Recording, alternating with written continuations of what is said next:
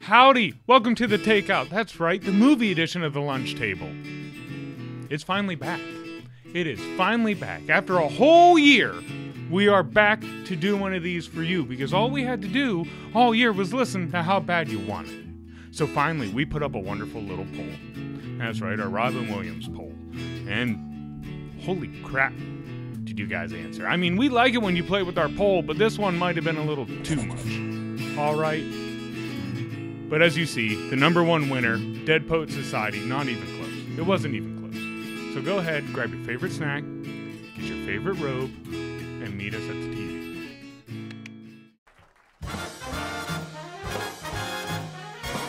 Ooh, Robin Williams!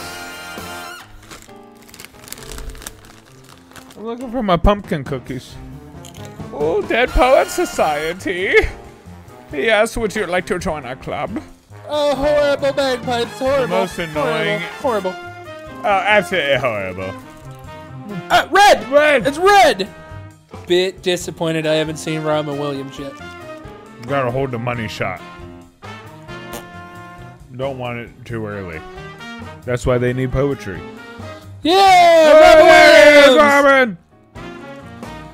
Oh, dude, I'm getting Bell's palsy from the stutter. Old camera work. It's Ethan Hawke.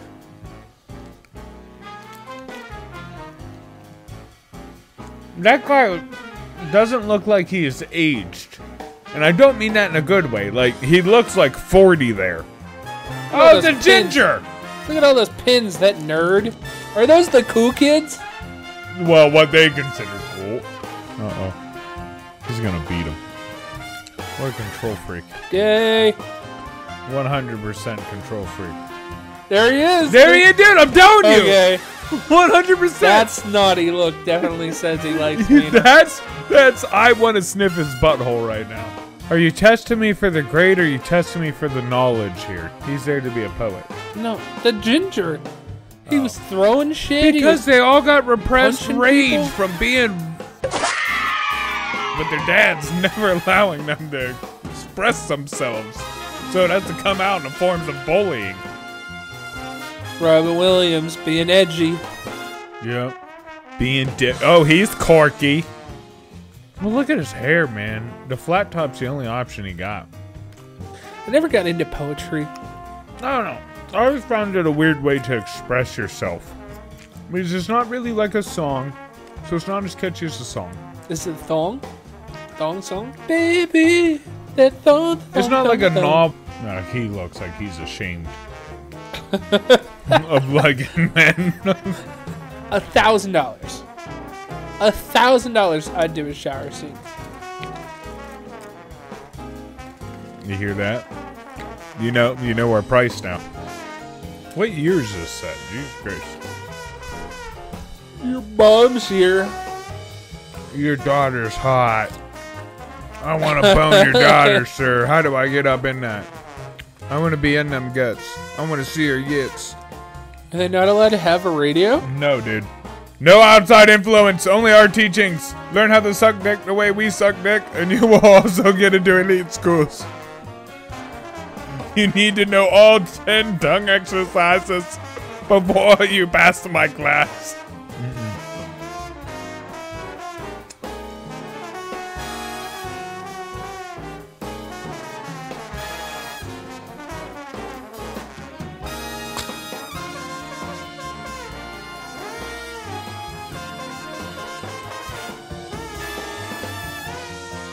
I'll be honest. Robin pulls you in. He's good at what he does. That would be my passage. There's no rules. It doesn't have to rhyme. It doesn't have to be spoken in any sort of way. I guess anything's poetry. I don't know if you could put that on YouTube. They said the name of the movie. They did. They said the name of the movie. They said the title. Letting poetry drip from their tongues. You see that spear? It Goldberg with the spear! Oh look, they're in the middle of the woods looking for poetry. What did you guys do last night? We all sat in a wet, cold-ass cave, smoking cigarettes and speaking about poetry and scary stories. Oh, Yetis! Look how pointy, look how coney her boobs are.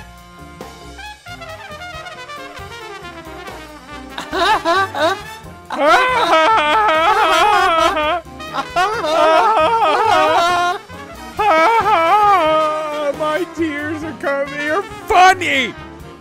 What? They made me say like a slur. They were so gay. I'm too cool to put my feelings on paper. I don't do it because my spelling's weak.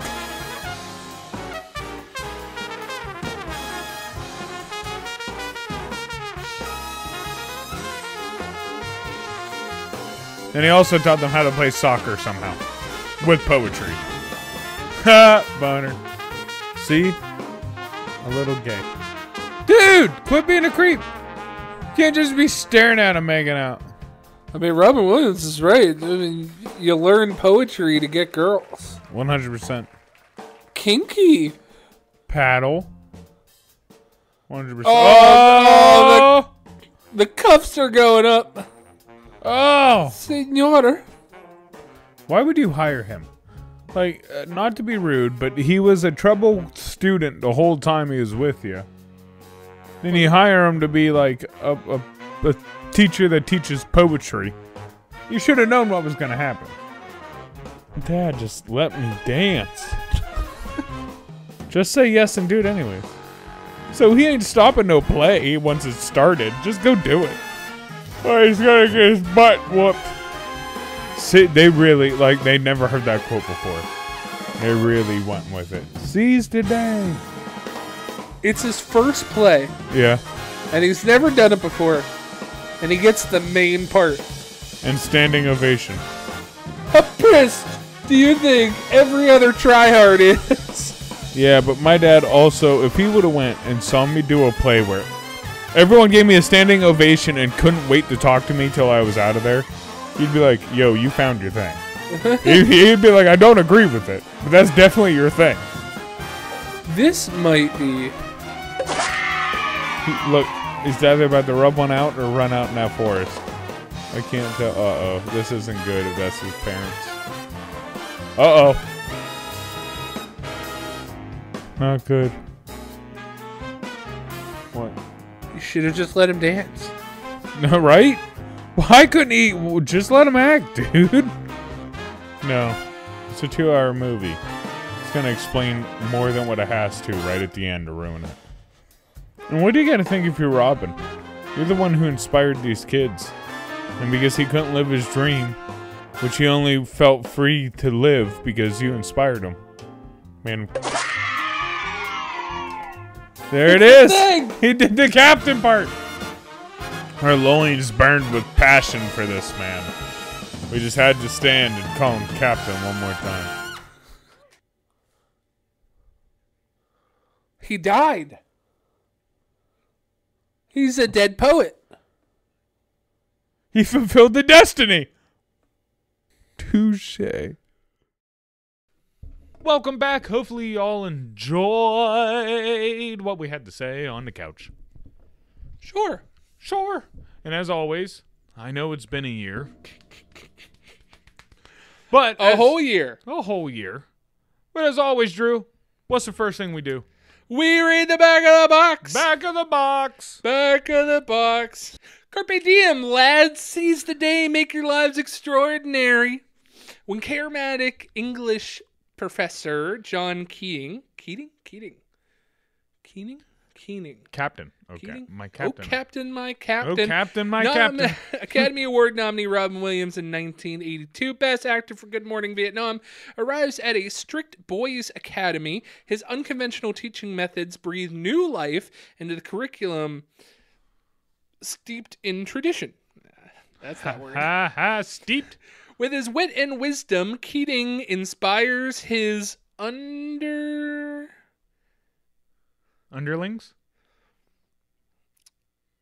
He inspires his students to pursue individual... God, this is so grainy individual passions and make their lives extraordinary. Dead Poets, one of the most compelling box office triumphs of the year, touched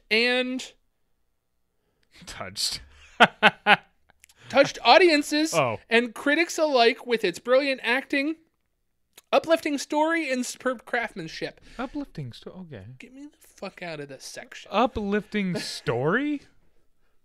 That's kind of a lie, the back of the box. It wasn't very uplifting. You can't advertise in 1989. Self-deletion, Drew. We can't be saying that word. I think they're getting wise to the other one, too. That's fine, but it's not edited yet. The algorithm hasn't. Okay, who played in this? Obviously, Robin Williams. Oh, yeah. Robin Williams played in it. Robert Sean Leonard as Neil Perry. Ethan Hawke. John Charles Gale Hansen. And one of the most exciting people, Kurtwood Smith. I don't even know who that is. Yeah, you do. Do I? You saw it every week growing up. Ooh. Kurtwood Smith is Red from that 70s show. Yeah, I did. I only know him as Red. Robert Sean Leonard is Dr. Wilson in House. Yes. Yes. He is his best friend. The main Literally, character. he's the guy that hasn't aged. And I don't mean that in a good way. I mean, like, when we were watching him, I know he's supposed to be like a teenage boy, but he looks 40 in the movie. Right. And still, to this day, he kind of looks 40. Like, his back acne does not. That's true. He had a lot of back acne. A lot of back acne. So,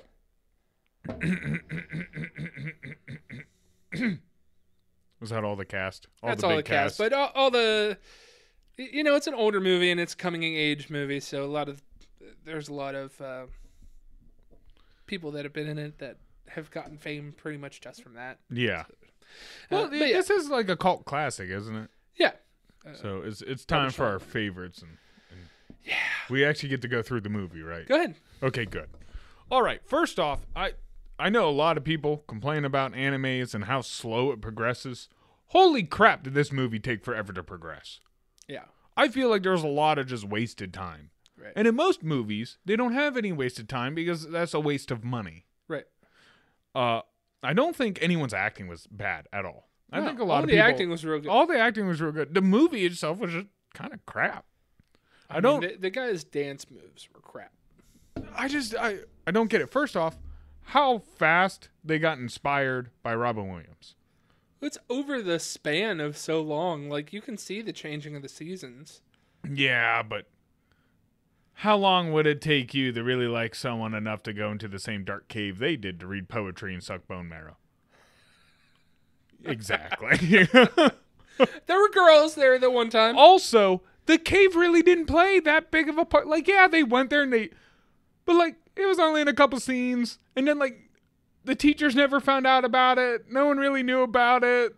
And then it just kind of got left. Whatever happened to the cave? Did they still go there? Did they not? Do people know? Is that where they buried his body? Right. Is that where they buried him? Also, spoiler, here it is. Skip it if you want to. At the very end, when he self-deletes, which we already spoiled that away at the beginning, but sorry. I think it was a very drastic jump. Okay, first off, his dad's not that bad of a guy. Is he strict? Yeah, he's a little strict. Yeah. But, I mean, the kid went and did one play. His dad was a little upset. Even came to see it. Right, and he said he wouldn't. Yes, he got mad and pulled him out after that. Pulled him out and threatened him with military school. Right. And this kid just takes his life? Which nowhere did it show he was any bit depressed.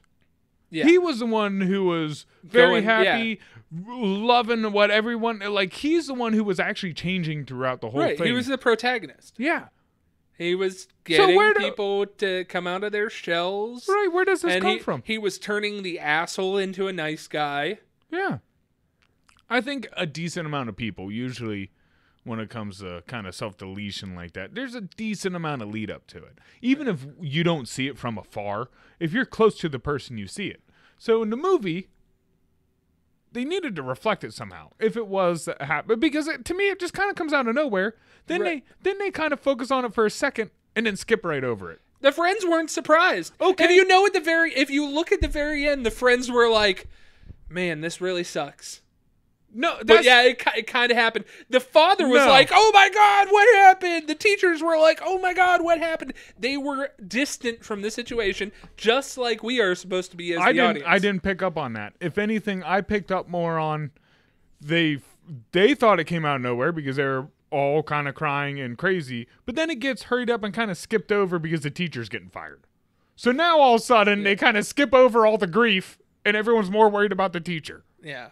And I was like, well, that's quick. So you had this kid self-delete. I'm sorry. You had this kid self-delete. And then they cried about it for a second and skipped right over to the teacher. Yeah. I mean, Robin Williams is the main actor. It seems like it was kind of like, it seems like it was added after the movie. Like, we need something else. This is kind of boring. We need a shocker. Right. But that would be my biggest complaint. The thing I liked the most was Robin Williams. I think he really knocked it out. I thought he played the teacher very, very well. And I thought when he was on the screen and when he did talk about poetry, I actually cared a little bit. Usually I don't ever care about poetry. I kind of hate how mysterious he was. Okay, I could see that. Like they were diving into his past and still couldn't find anything. I mean, they found his book or his yearbook and kind of saw what he was in, which is how they came up with Dead Poet Society, because he was in it. But like, other than that, it doesn't really dive into him at all being the main character. And then it's almost like he's a supporting character that entire time. Hey, you're doing good. Hey, you're doing good. Hey, you're doing good. Oh, I'm getting fired. Realistically, what I'm trying to get at is it feels like Robin Williams didn't have to be the one for this role. I agree. It could have been any other actor that was big at the time. I agree. It could have been, Matt Damon as a younger teacher. The kids carried the movie. Yeah. Mm-hmm. You could have inserted Sam Elliott into Robin Williams' position, and it didn't need to be him. No. Mrs. Doubtfire needed to be Robin Williams. Yeah. It's Dead Poet Society. No. No, but I still like the teacher the most. Yeah. He was the best part, but it didn't need to be him. I agree. It didn't shine his talents the best. And I think it's because, exactly like you said, he didn't feel like, if you would ask me who the main character was, I would have told you the kid who self-deleted. Yeah. 100%. Yeah. In my opinion, that's who it was. And I think that's why I'm so upset that there wasn't more, like, for us as a watcher. My favorite part was when everything started clicking. If it was a 90s movie, there would have been, punk rock at those times. Where they're in the cave, they're having fun, they're joking around, and nothing really bad has happened yet. They're just playing, like, the saxophone. Yeah. Yeah. My favorite part is watching them do the play. If I actually... That was hard to watch for me. Really? He just was really enjoying himself. Yeah, he was having the play fun. And honestly, watching him as a funny little sprite. Like hiding. I was like, okay, there's some humor, there's some stuff. I like that. My least favorite part was probably literally the self-deletion scene, because I think Red almost ruins it. Yeah. Oh no! Like, I didn't believe him. It wasn't convincing. They should have taken a couple more shots. I don't know.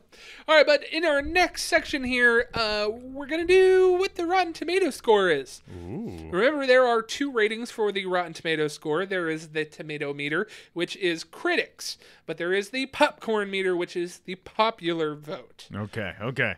Our first one is the tomato meter. How certified fresh do you think the reviewers think Dead Poet Society is? This is, from what I remember, it always gets brought up. It's critically a cult acclaimed classic.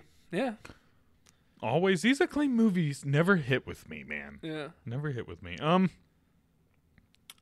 going to give it like a 64 or something like that. 64. Like 64% of people liked it, right? That is how that works, yeah. Okay, yeah.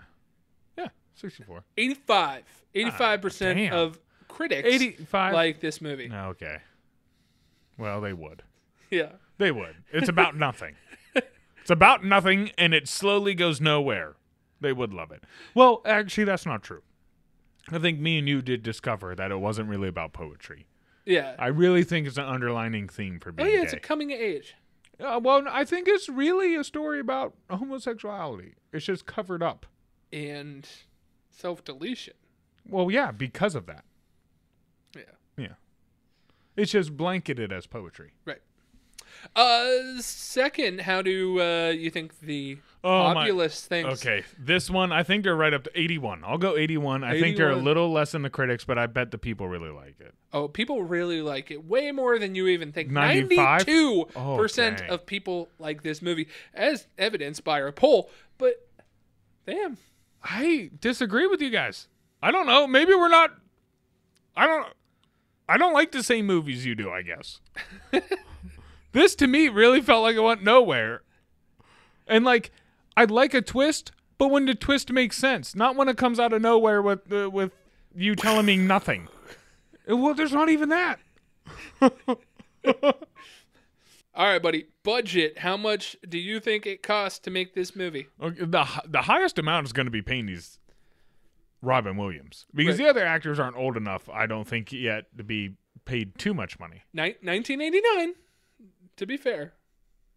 1989 is when this movie came out. Yeah, what I'm saying is the kids in the movie, I don't think were big enough actors where they would No. take that much. No. So I'm going to say $3 million. $3 million? Yeah. You think it cost $3 million to make this movie? Well, sure. I don't know. $1 million? $16.4 million. I'm surprised it even took that much. Mm-hmm. There's no special effects. You're only paying the actors. That's true. I mean, it is shoot for the place. You're only like, you have a cave as a setting. You have a stage and you have desks. Those would be your settings. The other one was that little room with the radiator in it. That's about it. That's all the settings you get. Yeah. So you wouldn't have to. It shouldn't cost much for set. I don't know. But how much is, like, dude? It had to make, like, I don't know, 40 mil, It made quite a bit. 100 mil, Quite a bit. Keep going. 300 mil, 200 mil. Yeah, 235.9 million. Holy, off of 16 mil. Off of 16 million. Go them. They knocked a home run with that. Jeez. Last thing here, bud. How many Drew heads you give it? You're gonna hurt somebody's feelings. 1.5 no matter what true you say. heads.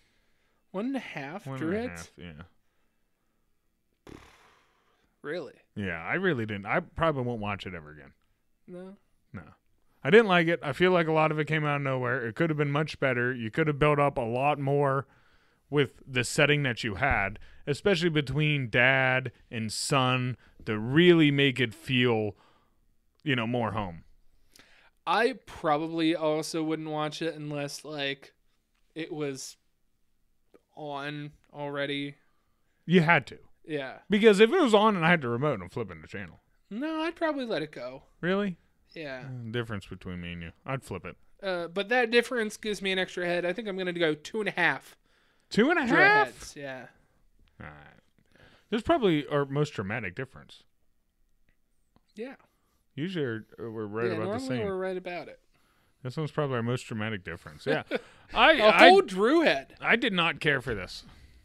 I don't see why it's a cult classic, but hey, there's movies I love that people Coming of hate. age movie. Do you like The Yeah. Breakfast Club? Not really, but I like Dazed and Confused, which is a coming of age story. I also like what's the little kids? That's a coming to age story. Stand By Me. Oh yeah. That's a good one. Never seen it. Sandlot. That's barely coming of age. It's a great dude. He fakes drowning to get kissed. Everybody knows that. Come on, Smalls. That's not this movie. We're not talking about. I know that. there's a much better movie we're talking about. We're on Anchor, Apple, Spotify, and Google Podcasts at the Lunch Table PBJ. That's probably how you're watching us right now. So if you are, Go ahead and doing that. we're on YouTube and Rumble at the Lunch Table PBJ. That might be how you're watching us right now. So if you are, Go ahead and doing that. We're on Twitter at LunchTablePBJ. That's how you can stay up to date with some of the stuff that we're doing, as well as take care of our polls. Oh boy, do I love it when you take care of our polls. Keep a lookout for any of the other polls that we have set up that might be going on to tell us what the next takeout might be. Yeah, maybe that's how we got to decide. Right, with these polls. We don't want to do the rolls anymore, it seems. No. Honestly, we might do it this way, where we just pick an actor, pick 4 of their movies, and go, hey. Yeah. I kind of like it. Yeah. Even, and more of their unknown movies. Yeah. Like Robin Williams being more... Really... I know they didn't vote for it, but the picture one I really want to watch. 1 hour photo. Yeah. We're on Facebook at the Lunch Table PBJ. That is how you can stay up to date on some of the stuff that we're doing, as well as, tell us how we're doing. Mm-hmm. Tell us if you like that takeouts might be coming back. We're on TikTok, Instagram, and YouTube Shorts at the Lunch Table PBJ. CJ takes care of those. He does a wonderful job. Build them up. Mm-hmm. Knock them down. Knock me down. Lastly, we're on Patreon at the Lunch Table PBJ. If you want to be one of those people that gives a little bit extra, that's the way to do it.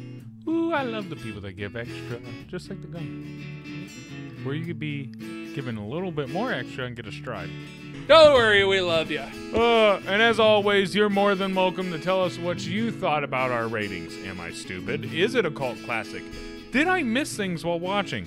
Very possible we talked through the whole movie. Yeah, we did. All the time. So, it is what it is. If you also didn't like any of the snacks we were eating, I don't care. Tell me your favorite snack, though. Has to be a movie watching snack. Has to be a movie watching snack. Yeah, No soup. No. No soup. That's not movie watching snacks. Beef jerky. Beef jerky is, yeah. You eaten beef jerky during a movie? No, not really, but it's it's not the worst. It's a road trip. That's a road trip. That's not a movie snack. Good point. Okay. Yeah, that's Wolf driving to give you a good protein. Yeah. I don't know how you eat your beef jerky, but with a king-size Slurpee. Dip it in there. It makes it rock hard. All right. Any other movies you want to suggest? Leave them down at the bottom. Peace. See ya. Cut. You gotta say cut. Oh. Cut.